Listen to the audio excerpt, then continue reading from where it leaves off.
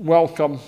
I am Pastor John Larson, and this is the worship for October 14th and 15th of 2023. I already told you it was October. And this is for Ascension Lutheran Church in Littleton, Colorado, a suburb of Denver, Colorado. And I'm glad that you have come to join us for some music and a message and some prayers, and of course, the word of grace. We now hear Michael Zehnder on the organ with a prelude, "Come Thou Fount of Every Blessing." Please enjoy it.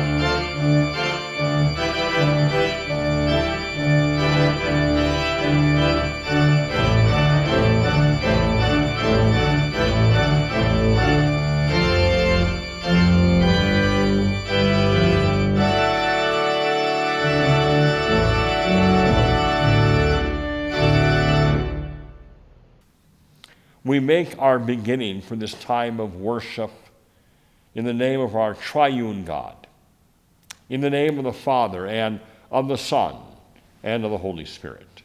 Amen.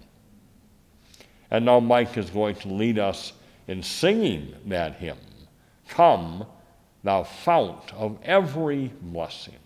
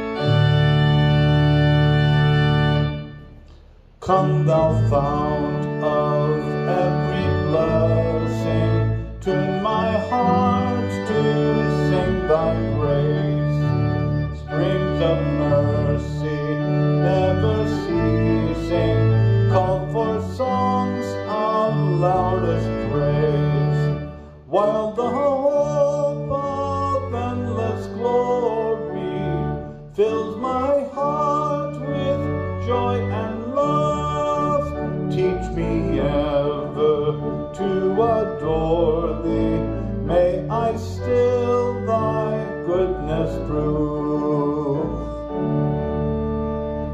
Oh, to grace, how great a debtor daily I'm constrained to be. Let that grace now like a fetter bind my wandering heart to thee. Prone to wander, Lord, I feel it, prone to leave the God I love.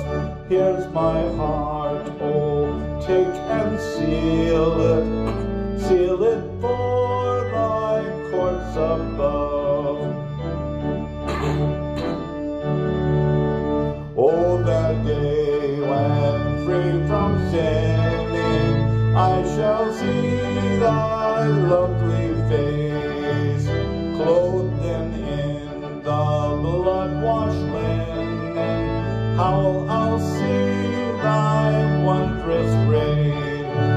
Come, my love, no longer tarry, take my ransomed soul away, send thine angels soon to carry me to realms of endless day.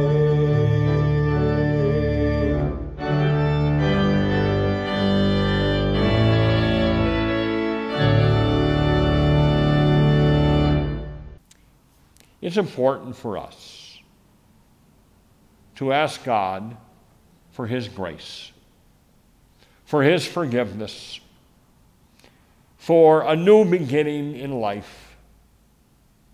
It's a delight actually to do this every week and, of course, every day.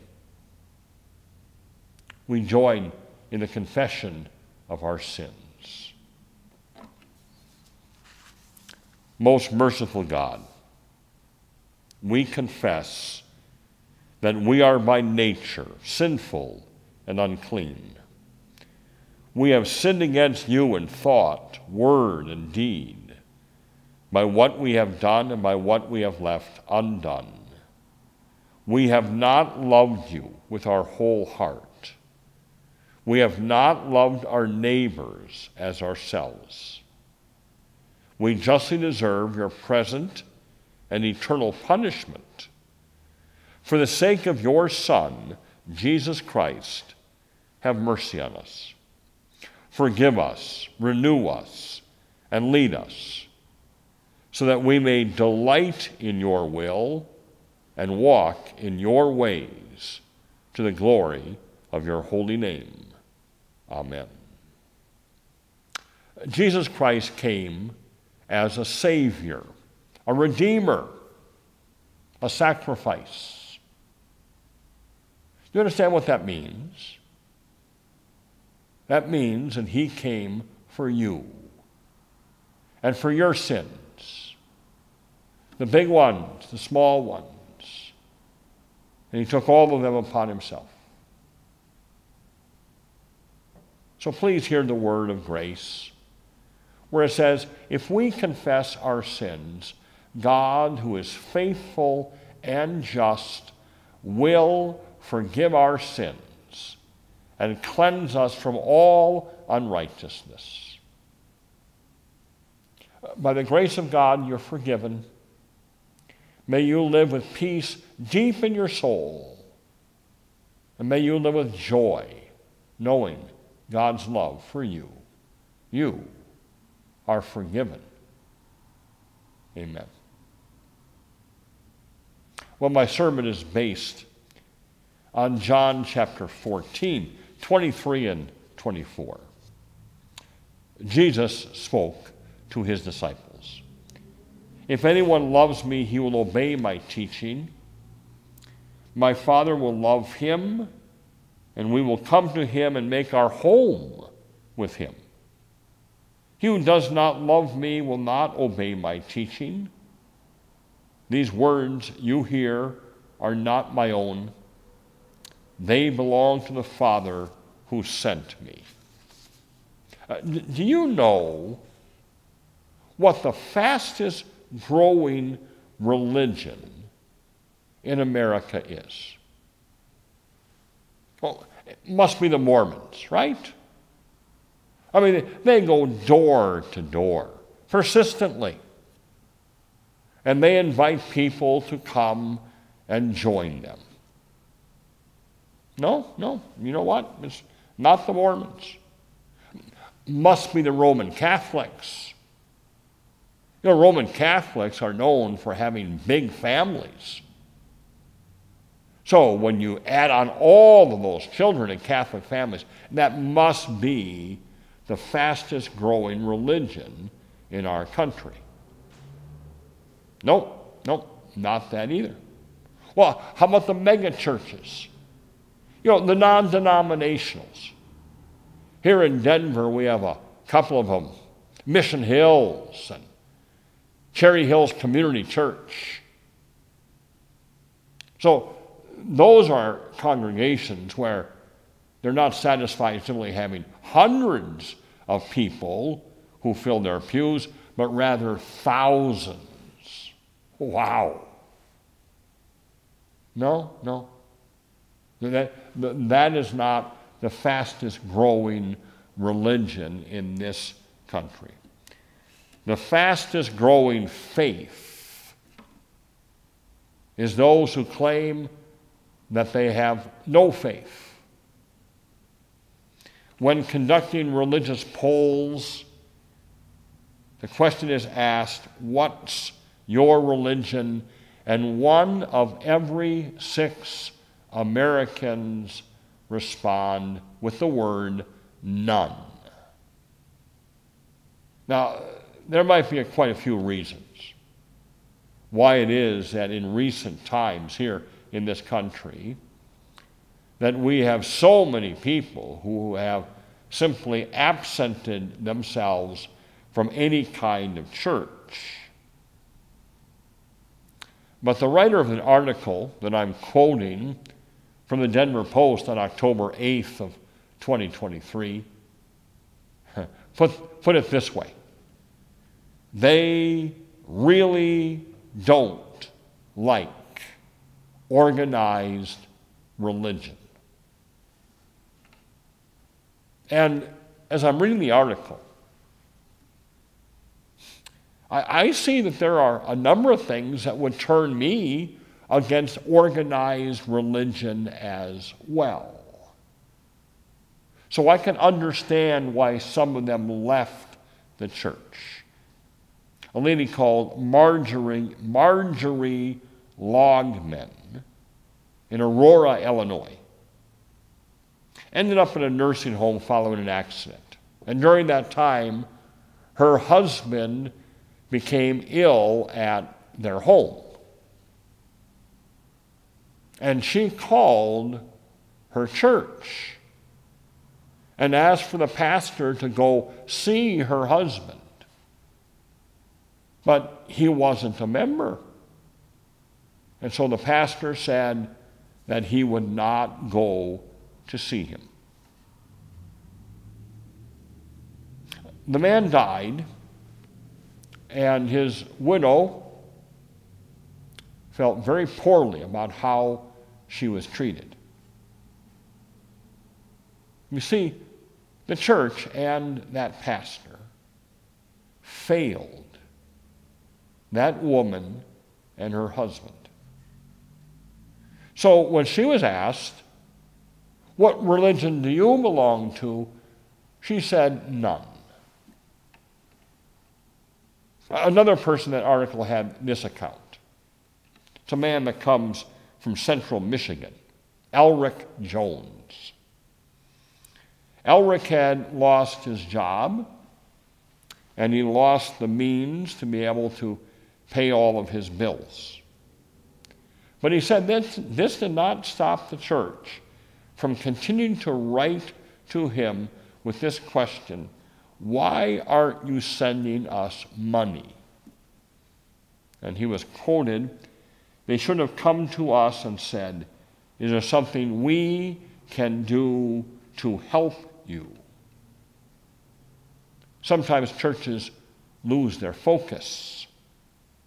They forget that they exist as the hands and the feet, the compassion and mercy of our living Lord Jesus. And they forget the primary command of Jesus: love each other as I have loved you. And we, the church, can forget the most important number is not how much money we have in the bank or how much money we can get you to give us. You see, there's a greater number, a greater purpose. Because we exist for something better and higher.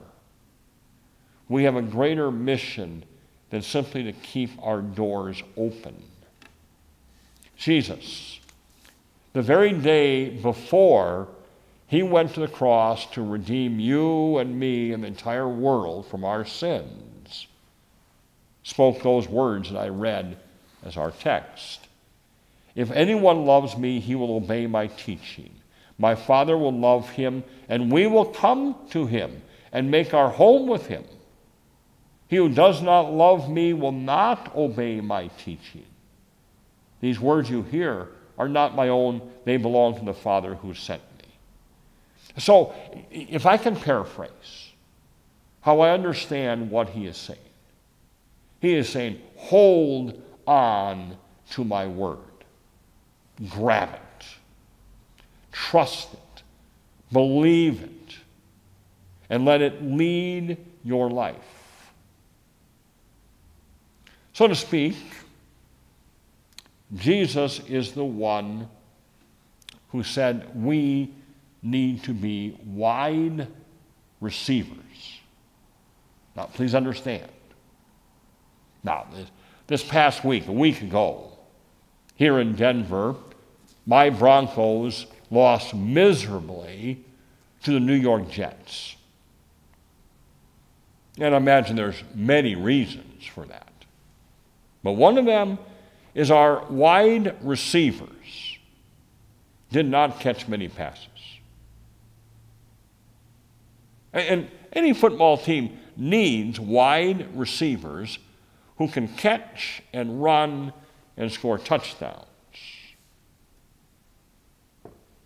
And being a wide receiver, in a different sense, is important as a Christian. We need to be wide receivers of all the grace that God wants to give to us. That is part of that understanding of hold to my word.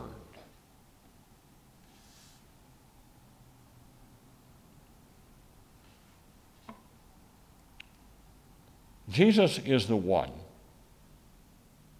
who wants you and me to receive what he wants to give. And not only for you and me, but also for all of those who are among the nuns who have left the faith. Jesus tells everyone, hold on to my word. In John chapter 1, in the description of the ministry of Jesus, this is what we read. He came to that which was his own, but his own did not receive him. Yet to all who received him, to those who believed in his name, he gave the right to become children of God. Children born not of natural descent, nor of human decision, or by a husband's will, but born of God. The Christian message always begins with what God wants to give us. Not what God wants to take from us or demand from us, but rather what he wants to give us.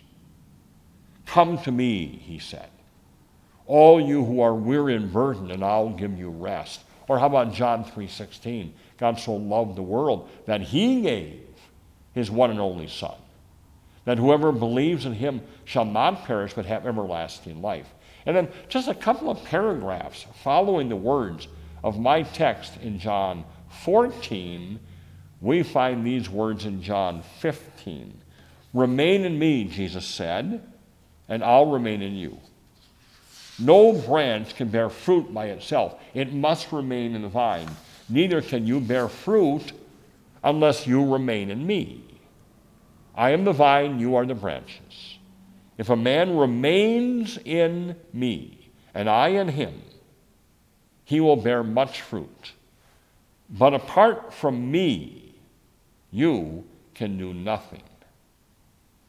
Hold to my word. Hold to me. That's what Jesus says over and over again. And this is where the Christian faith begins. This is always centered in what God has done. It finds peace in Jesus because sins are forgiven, received into his crucified body, and of course, risen again in great glory. But this faith that we have is not a private matter. It doesn't belong to a few select folks. We want the nones and the won'ts and the I don't cares to hold to that word, to live in God's love, to know the blessings of the fullness of life through Jesus, now and forever. And when we hold to that word, it means that we are going to hold on to love for others with a deep and abiding love. Those who left the church or are leaving the church do not see the Christian church in that light. God wants us to be that light and that love to all. Do you know what Jesus said were the two greatest commandments ever? Number one, love God. Number two, love people. In our 10:30 service here at Ascension, we are learning a new song written by Chris Tomlin and some others. It's titled, Act Justly, Love Mercy, Walk Humbly. It's based on the book of Micah 6:8. And the words of the song begin. It all comes down to this: what you require of me. Love my neighbor as myself, and you above all things. Act justly, love mercy, walk humbly with you, God. In all things, in all ways, walk humbly with you, God. I ask you to do something every time I'm in front of this camera. And this week is no different from any other week. Last week, I pleaded with you to pray more earnestly, more fervently, and always committing all things unto God's hand and into his care. Well, today, I am asking you to commit all that you are and all that God has given you into his will. The things that you possess, the talents that He has given you, the life that He has bequeathed to you. I am asking you that you are able to say, Lord, I am yours. Some of you may know, because you've listened to me enough, that I play softball in the summer in an old man's league. I imagine, we keep on going like we are, and as old as we are, pretty soon we're going to need wheelchairs to get around the bases. My teammates know that I'm a preacher. And once in a while they discuss church things with me. In fact, I've listened, and they use the name of Jesus in almost every ball game that we play. But just a month or so ago, 2 months ago now, sitting having a meal with my team, and they started talking about giving money to the church. So one of our guys, he's a rover, which means he's out in the outfield, catching all those balls I pitch that they hit far, far away from me. And he says whenever he goes to church, he throws in $5 into the plate. And he thought that amount was just fine. But I don't. Now, I didn't tell him that. No, I tell you. You can tell him that. It's not the amount. No, it's that it's leftovers. It's the little crumbs that he has at the end of everything that he wants to do. God comes last. He has enough time to do a whole lot of extra things in life, but he only has a few bucks to put into the plate. Now, for some people, that's a sacrificial gift. $5 is a bunch of money for some, but not for him. Hold to my word is God's word of salvation to us. We trust in Jesus alone, that we are declared righteous in God's sight through the work of Jesus, through his death and resurrection. But hold to my word is also how it is that we are going to relate to others, how we are going to love others, and give our life and our means to be able to bless the lives of other people. Paul boasted to one church about another church.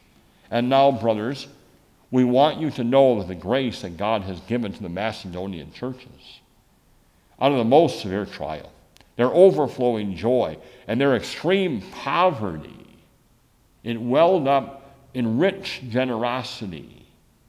For I testify that they gave as much as they were able and even beyond their ability. Entirely on their own, they urgently pleaded with us for the privilege of sharing in this service to the saints.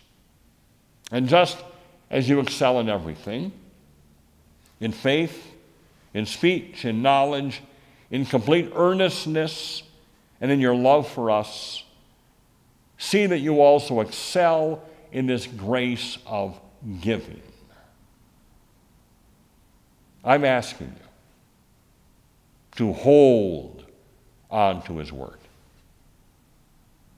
finding the joy of faith and life through Jesus. I want you and I to be wide receivers. And I want you and I to be joyful and generous givers. In Christ's name, amen. We continue our worship now as we offer prayers. How good to pray for the many needs that exist including simply the horrors that exist throughout the world, especially in Israel and also in that peninsula around them. So, the flowers of the altar were given by Chris and Lolly Valento as they have a celebration of Sandy and Mark Hannah's 15th anniversary. Sandy is Lolly's mother. We have anniversaries and birthdays. We also pray for Stephanie Retcher, our director of Christian education. Her father is very ill in Wisconsin. He needed an additional surgery on his heart this week, and we pray that God's will and mercy is done in his life, David Stocker, and also in the lives of his family. Lee Valdez will have surgery this week on his back. Lawrence Brown is in the hospital with the difficulties of an infection in his leg. We pray for these needs and many others.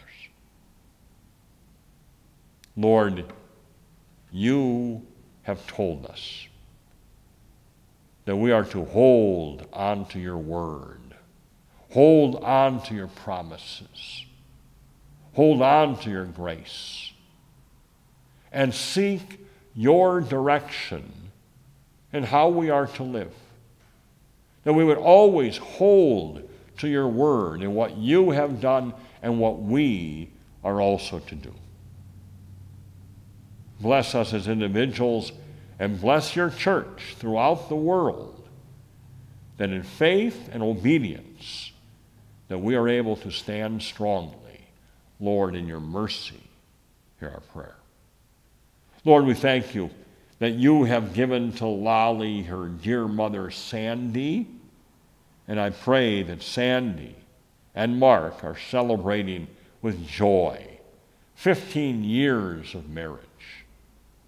Lord, we also thank you for a number of birthdays, that you have given another birthday to George Heiliger on Thursday the 12th, and that you have given the 80th birthday to Norm Finfrock on Tuesday the 10th, and you allowed Dave and Mary Ann Hawk 50 years of marriage a week ago on October the 6th.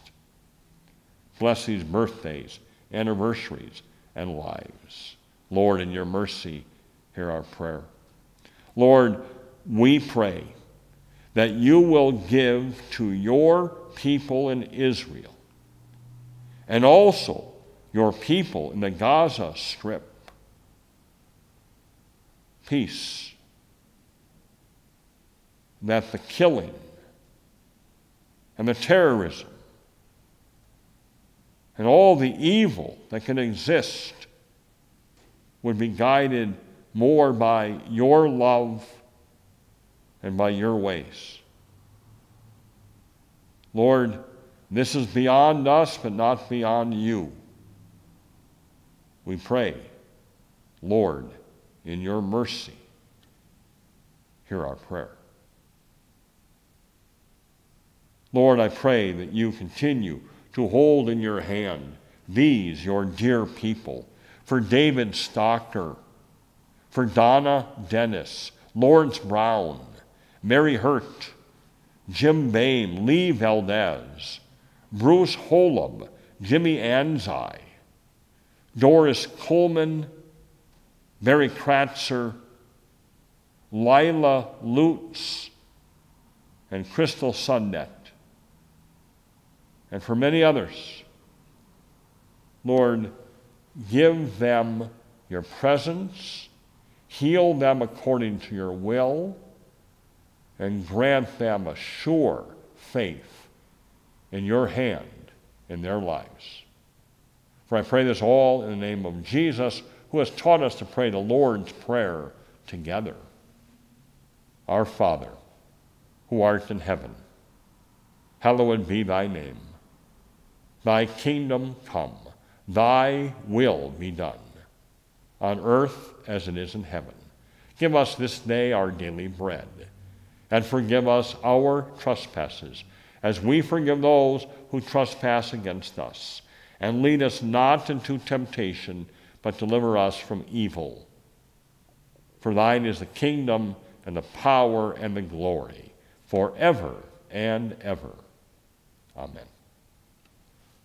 And now, receive the benediction of our Lord. The Lord bless you and keep you.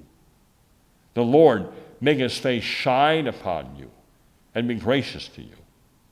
The Lord look upon you with favor and grant you his peace. Amen. Well, thank you for joining us once again. And I pray that your faith is encouraged and your life is guided in God's ways. Until we meet again, go in peace, serve the Lord. Thanks be to God.